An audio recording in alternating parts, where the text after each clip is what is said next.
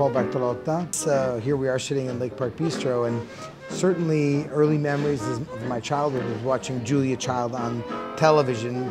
And then as I traveled in Italy and in France and came back to the United States, I was the chef of a restaurant in New York, and I had the great fortune of cooking for Julia Child at San Domenico in New York.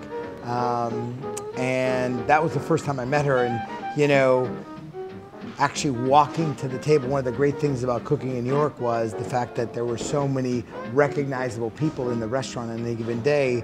But clearly one of the most memorable experiences when Julia Child walked in, and then I heard that she was in the restaurant. I was in the kitchen and we were super busy, and literally she came to the kitchen door and knocked on the door.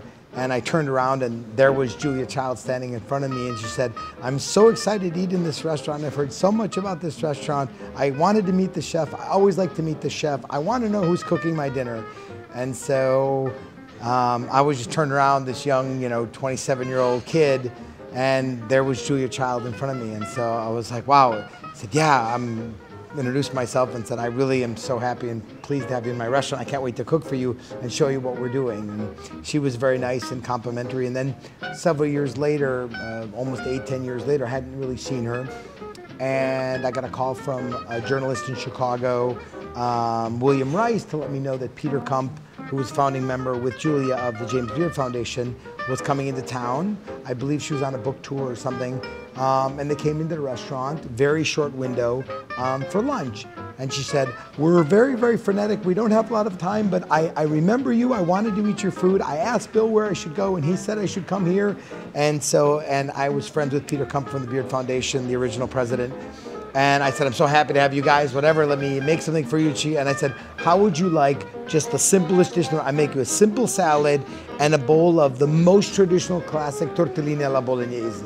And she's like, "Wonderful, wonderful," And so she sat down. She said, "We must have a glass of wine. We must have a glass." So we brought her a glass of Barbera, and I served her these very, very traditional tortellini alla bolognese. And literally, she ate the tortellini, and at the end, she's kind of running out the door. "Where's the chef? Where's the chef?" And I came out to say goodbye, and she goes, "I felt like I was in Bologna. I've never had tortellini in my life." And she was always very gracious, probably too gracious, but she was extremely complimentary, and again, crystallized in my mind. And since then, I had relationships with all these people through her, that she was sending me people in my days at Spiaggia.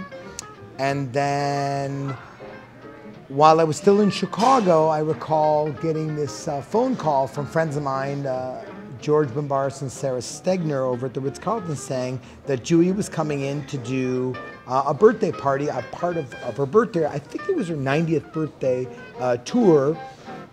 And she was coming in, and she hand-picked the chefs in Chicago that she wanted. And of course she said, "See if Bartolotta will make the tortellini in brodo." And at the time it kind of was out of season, whatever, and I said, "I'll make it, but can I also make something else?" So we ended up making 2 dishes that evening. We made a terrine of tortellini in brodo, but then we made this traditional steak, bistecca alla Fiorentina, Florentine steaks with rosemary and beans and porcini mushrooms. And probably one of the great delights was at the end of the meeting, I had forgotten to grab one of her cookbooks to bring with me. So then she grabbed one of her books, she signed it and said, "Oh, here, you have to have one of my books." And I said, "Thank you. I had one at home I was going to bring in, I forgot it." And she goes, "Well, we have to do more than that. We have to do more than that."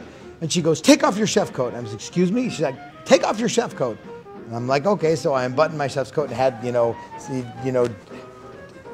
Julia Child on it, whatever else, and she laid it down, and she put this great, amazing signature on it, and this will be forever one of the great mementos that I have in my life. So clearly a person that was really one of the great individuals, great personalities, great people in the food world, but she definitely changed food in America, no doubt.